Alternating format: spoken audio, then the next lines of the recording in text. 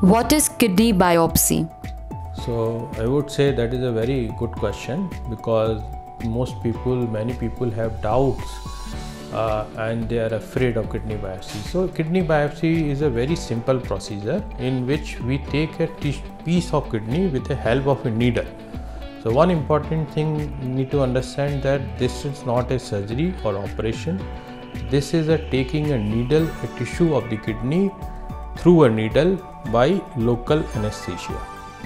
This is a day care or simply one-day procedure in which we do a biopsy and keep a patient under observation for 8 hours or 24 hours at the most.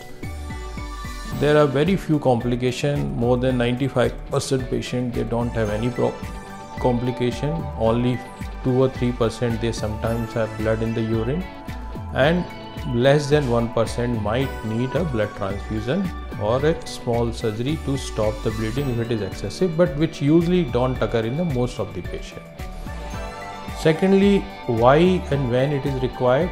So whenever the cause of kidney disease is not known and you have kidney dysfunction, you have been detected with sudden proteinuria or nephrotic syndrome or kidney dysfunction, and the cause is not known, like if you have diabetes long standing, suppose 10 years, 15 years, and if you develop kidney dysfunction and protein, then you know it is because of diabetes, and most of the cases kidney biopsy is not required.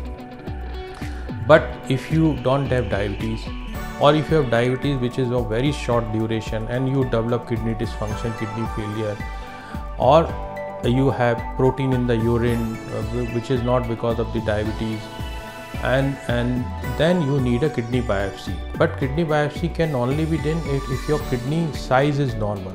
Once the kidneys are small and shrunken, then the kidney biopsy cannot be done, because it is one thing, it is going to be associated with more complication if you do it, and secondly the chances that you would be able to treat with the specific treatment are less. So kidney biopsy is required where you don't know the cause of kidney disease.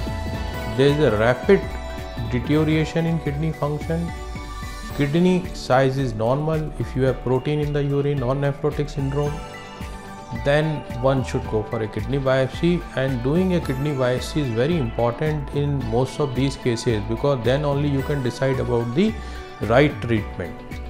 Otherwise, sometimes people treat these conditions without biopsies, and then they later off, because these drugs which are given are sometimes immunosuppressive drugs and which can be harmful. So biopsy is required in such cases.